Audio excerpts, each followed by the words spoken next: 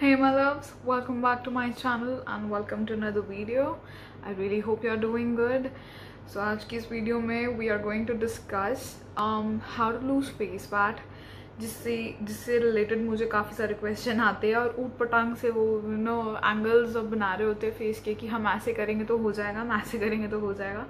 तो मैं बताती हूँ कैसे करेंगे तो हो जाएगा।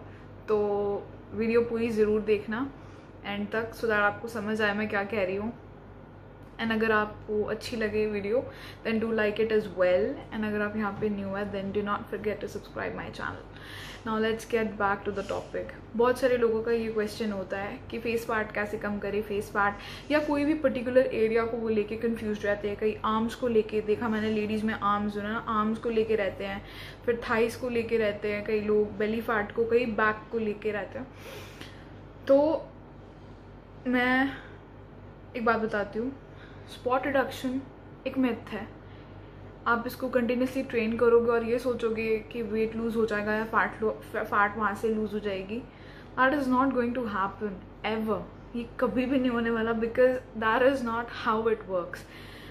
फैट लॉस के लिए आपकी डाइट सबसे ज़्यादा इम्पॉर्टेंट है एंड मोर देन डाइट आपका कैलोरी डेफिसिट में खाना बहुत इंपॉर्टेंट है। कैलोरी डेफिसिट को इन शॉर्ट अगर हिंदी में बोलूँ तो ज़रूरत से कम, जितनी ज़रूरत है आपकी बॉडी को उससे कम अगर आप खाते हो आपका वेट ऑटोमेटिकली लूज हो जाएगा। रही बात फैट लॉस की, उसके लिए वर्कआउट ज़रूरी है। अभी फैट लॉस के लिए कभी वर्कआउट्स, फैट के लिए कभी वर्कआउट्स बने ही नहीं हैं, ठीक है। जो फैट है ना हमारी बॉडी में, इसके लिए कभी वर्कआउट बने ही नहीं है। तो जब हम एक्सरसाइज करते हैं ना, हम फैट को ट्रेन नहीं करते, हम मसल को ट्रेन करते हैं।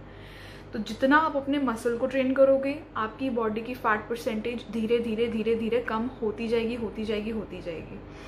तो ये जो कई लोग कहते हैं ना कि क्योंकि अब फेस के लिए मैं देखती हूँ आ करके अजीब ही से मतलब आसन कर रहे होते हैं जिसका कोई सर पैर नहीं होता है, और फिर उसमें कितना लिखा होता है प्राउडली कि 30 डे चैलेंज है, 60 डे चैलेंज है, 90 डे चैलेंज है। What rubbish! ऐसे कैसे होता है? मैं खुद 6 साल 7 साल से अब फिटनेस में हूँ, देखती हूँ चीज़ों को और खुद अपना जब फिगर आउट करती हूँ तो मुझे ऐसा लगता है क्या है, क्या कई लोग क्या कराना क्या चाहते हैं।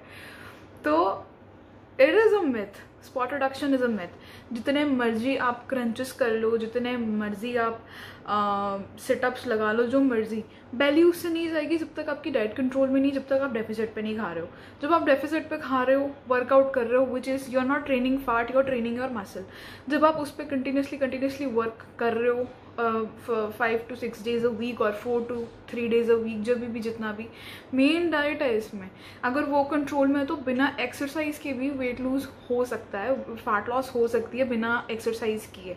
So this is the reason why आई से जब भी आप कोई चीज़ करते हो स्पेशली बॉडी ट्रांसफॉर्मेशन के लिए या जनरली जस्ट अगले महीने किसी की एनिवर्सरी है, चाहे आपका बर्थडे है, चाहे फैमिली में कोई फंक्शन है, शादी है, कुछ भी है, it is very important for you.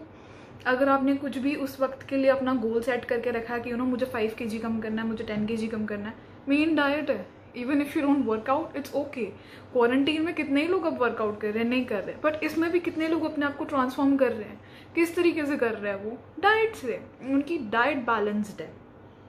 और बहुत सारे लोगों का ये भी है कि कोई पर्टिकुलर चीज़ बताओ जिससे हो जाए ये वो। देखो, ज़्यादा हड़बड़ी है तो आप अपने भरोसे हो। मैं डाइट कल्चर बिल्कुल प्रमोट नहीं करती, मैंने लाइफस्टाइल हमेशा प्रमोट की है। अगर आपको हेल्दी ईटिंग हैबिट्स पसंद है या आप अपनी हैबिट्स चेंज करना चाहते हो तो आप मुझे इंस्टाग्राम पे शूट करो DM। मैं कितने ही लोगों से बात करती हूँ, उनको इसी चीज़ पे कंसल्ट करती हूँ। I will show you where you need to go. उसके बाद कहाँ जाना वो आपकी चॉइस है। अगर आपने शॉर्टकट लेके जाना है, कार्ब छोड़ देने हैं, ये छोड़ देना, वो हर चीज़ छोड़ के तो देखो आप अपने गोल तक पहुँच जाओगे, बट वहाँ पे पहुँचने के बाद क्या करोगे? उसके बाद क्या? उसके बाद अगर आप अपनी वही रिजीम में वापस चल जाते हो, it is all going to come back. So what's the point? This is why I am always like a kind of person जिसने एक हेल्दी लाइफस्टाइल ही प्रमोट की है और मैं वही प्रमोट करती हूँ।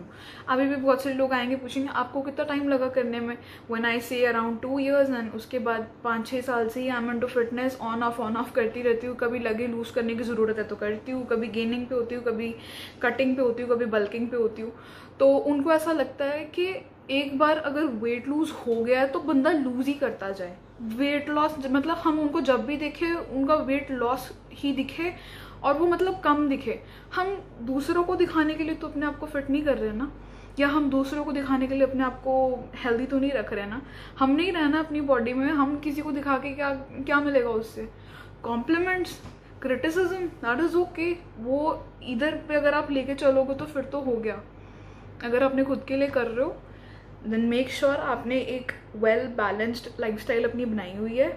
हर चीज़ आप खा रहे हो, कार्ब्स आप खा रहे हो, प्रोटीन्स ले रहे हो, हेल्दी फैट्स ले रहे हो, सारी चीज़ें ले रहे हो। उसके बाद जो भी आपका ट्रांसफॉर्मेशन होगा ना वो देखने वाला होगा, क्योंकि वो जैसा आप ट्रांसफॉर्म करोगे ना वो आप अपनी एक रिजीम, अपनी खुद की अपनी एक बनाई हुई रूटीन में अपनी वो चीज़ें ऐड की जो हर दिन खा सकते हो। फटाफट वाला ट्रांसफॉर्मेशन मैंने देखा, नमक बंद कर देते, चीनी बंद कर देते, वो तो बदन तो वैसे ही शौक जाएगा। नमक वैसे ही बंद, 1 हफ्ते के लिए कभी ट्राई करके देखना, सोडियम एकदम कम कर देना खाने से, या तो बंद कर देना। कभी करके देखना ये चीज़, तुमको पता चलेगा कितना हमारी बॉडी होल्ड करती है, वाटर रिटेंशन कितना ज़्यादा होता है नमक की वजह से। तो अब इसका मतलब ये तो नहीं ना हम नमक छोड़ सकते हैं, कम कर सकते हैं, या एकदम हाई क्वालिटी वाला नमक यूज़ कर सकते हैं विच इज़ प्रीटी एक्सपेंसिव। जिन कईयों के लिए बहुत एक्सपेंसिव होगा वो। तो नॉर्मल नमक को अगर आप इतनी सी क्वांटिटी में लेते हो तो उसमें कोई ख़राब नहीं है। तो यही मेरा कहना है कि अपनी जो भी आपने लाइफस्टाइल बना के रखी है ना उसमें अच्छी चीज़ें ऐड करो। वेजिटेबल्स मैं कहती हूँ जितना आप ऐड कर सकते हो खुद भी खाओ, आपके घर में अगर छोटे छोटे आपके भाई बहन है या बच्चा पार्टी जो भी है उनको भी खिलाओ। मील्स अगर आप 3 लेते हो दिन में, उसमें हमेशा ट्राई करो कि आपकी उसमें ना 50 to 60% उसमें आप ग्रीन है, वेजीज है। और ये नहीं कि उसको पूरा तड़का लगा के छौंक लगा के खा रहे हो आप अच्छे से, वैसे नहीं। वैसे क्या होता है जितना भी सब्जी का न्यूट्रिएंट होता है ना वो खत्म हो जाता है, वो तेल मसाले में इट्स ऑल गॉन। उसके बाद वो सिर्फ सब्जी रहेगी, उसको खाओ नहीं खाओ वो एक बराबर है। अगर वेजिटेबल से एक्चुअली में आपको फैट लॉस में हेल्प चाहिए, जितनी रॉ हो सकती है खाओ। रेकमेंड करूँगी मैं cabbage, crates, cucumber, broccoli, cauliflower, spinach, इन चीज़ों को किसी भी चीज़ में ऐड करके एज अ सैलड वैलड जो भी आपको जिस तरीके से अच्छा लगे इसको लेना शुरू करो। Good source of protein add करो, फिश ऐड करो, श्रिम्प्स ऐड करो, चिकन ऐड करो, ये सारी चीज़ें ऐड करो।